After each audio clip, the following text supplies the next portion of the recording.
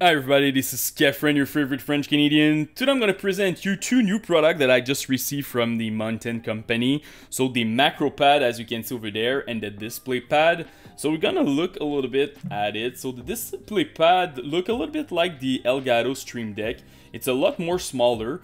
Also very interesting, you can buy their keyboard. They have a mechanical keyboard and you can attach it at the top of it. So you can save a lot of space on your office because you can use those macro keys. It's pretty much the same thing. You can use also this one if you want. Pretty cool feature, honestly. So when you buy the product, it will come like with a small dock like this, some kind of base. So you just like lock on it. And it's very sturdy and also very heavy. I'm really impressed with the build quality from those products, like the grip under it, the weight clips. It feels very premium.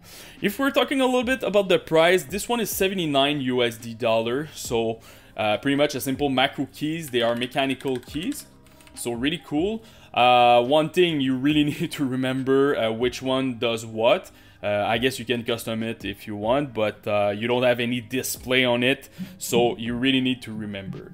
The other one is $149 USD, so again, pretty cool. You have 12 keys, you have display, but honestly, it's not necessarily about the tools itself, it's more about the software. So I'm going to show you a little bit the software because you have access to some APIs like the one from Twitch, and also you can use the WebSocket from OBS, so you can use those tool to upgrade your streaming setup. If we take a little bit like a small tour of the product, as you can see, the grip over there, you have a USB-C cable, you can detach it without any issue. You're getting a nice display screen like this. You can add JPEG, GIF, and other like type of image. So pretty cool, and they're pretty clear. Also, the feeling of it is really nice. I prefer this than my new Stream Deck Plus that I bought like 3 months ago.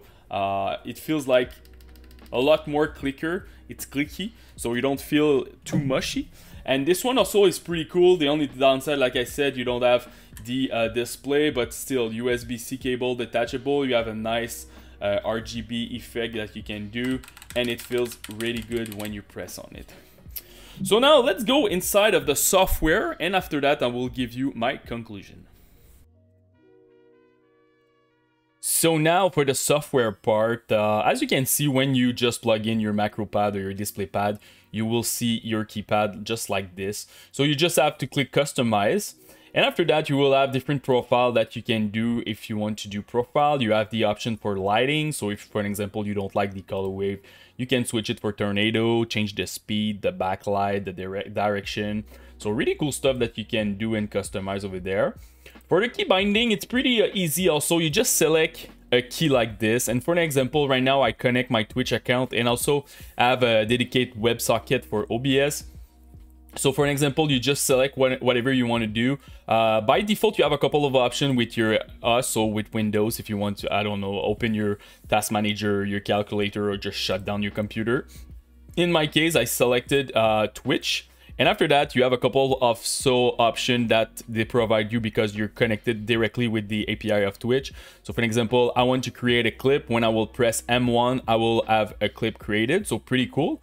On the second key also, I put some source that I will change automatically when I press there. So it's pretty easy. You just press on a key, select something, us like this, calculator, and you're good to go.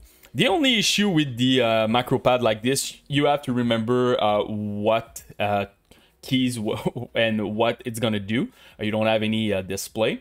So that's why I prefer the DisplayPad. So as you can see over there, it's pretty much the same thing. You have those profile, you have the key binding over there. For the key binding, it's pretty easy. Again, you press on a key. So for an example, I select Twitch and I want to see the amount of viewer that I have over there. For the image, it's also pretty easy. You have a couple of images by default inside of the software. You can also download some on their website, but also you can design your own if you want and just do whatever you want with this. So it's pretty cool. You just can select all your stuff. For example, my OBS like this, my Clarion, you can use DaVinci Resolve. Honestly, I did a lot of different alternative for the Stream Deck from Elgato, and this software is pretty much the second best one if I compare it with Elgato. It's not mature like the Elgato one with the marketplace and stuff like that, but it's working very well. So this is a really good thing. When you set up something, it will work. You know, you don't have like any random bugs or you click on it and it doesn't do anything. So that's pretty cool. For macro, you can do also macro if you want. You can name a macro and do whatever you need to do with your recording over there. And for the setting, you can change the brightness. You can change also your lock screen. And this is pretty much where you will update your firmware. Right now, they're at 0.7. They do a lot of updating if you look at the software itself or the firmware of the hardware. And now it's a lot better than it was like 3 months ago. I really like the way they go for it. They do a lot of update and they just like support their product. So this is pretty much it for the software. Now let's go back to the conclusion. So to conclude, I did a lot of testing of different alternatives for the Stream Deck. And this one honestly is pretty much the best one that you can buy if you don't want to buy a Stream Deck from Elgato. You're getting a really good product, well built, good quality.